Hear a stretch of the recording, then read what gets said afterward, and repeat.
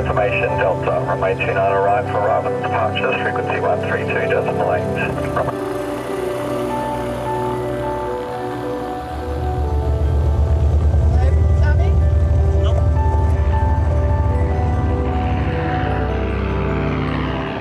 When I'm in the air, all your problems go away. You've got beautiful scenery, you get rainbows, clouds, mountains and deserts, and flown around the world. It's taken me everywhere, really, flying.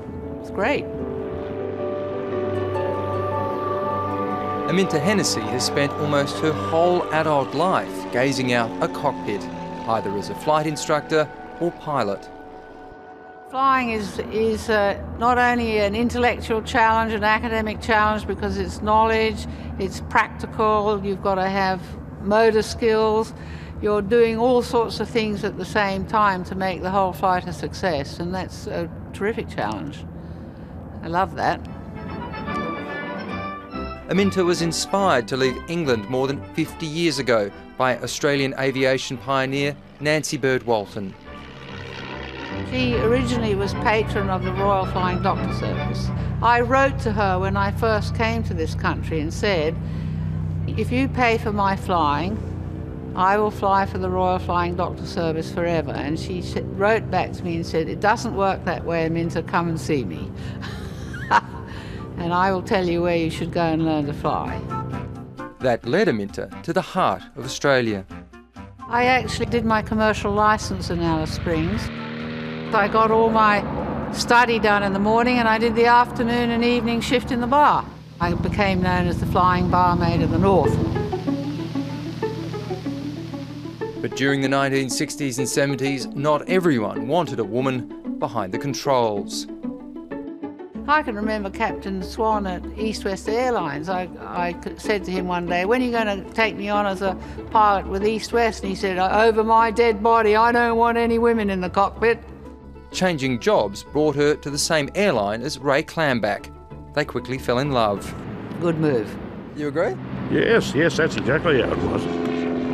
Oh, look at that old airplane over there with an... Ray and Aminta ended up working together for 42 years. Ray's been her strongest backer, facing down passengers who rejected a female pilot. So I brought the woman out to the airplane. She had to get in first, and she put her foot onto the step of the airplane. She said, it's a woman pilot. And she sort of froze. And I said, yeah, that's right, just jump in the back. I couldn't help but laugh about it. Yeah, oh, we don't want to fly with a woman, you know, you go mad every month. I said, oh, do I? I hadn't noticed that.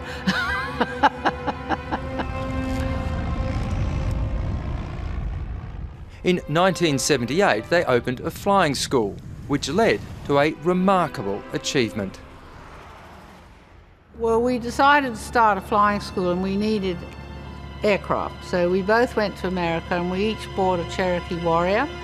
And to get them back to Australia, we had to fly across the Atlantic. One of my first achievements was to fly the Atlantic solo, and I was the first Australian woman to do that.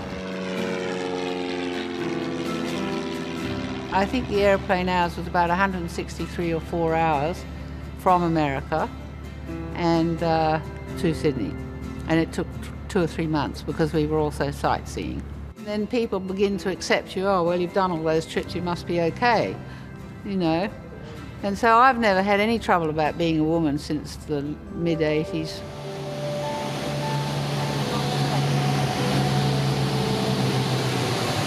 Now, after more than 40 years of running their school, time has taken its toll. Well, I'm finding it increasingly harder to get out of the airplanes because my shoulders are bone on bone and I can't push off with anything, and it's too difficult, and that's dangerous. So I'm stopping. I can't think of anything. I've achieved more than what I ever dreamed of. Ferrying, flying King Air's my favourite airplane, instructing, charter, overcoming men in the early years of saying they didn't want to fly with you and then they became your best promoters. I can't think of anything that I wished I'd done. I've done it all.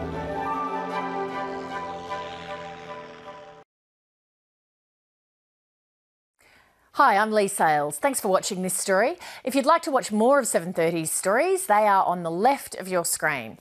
And tap on the button below to subscribe and get the latest from ABC News.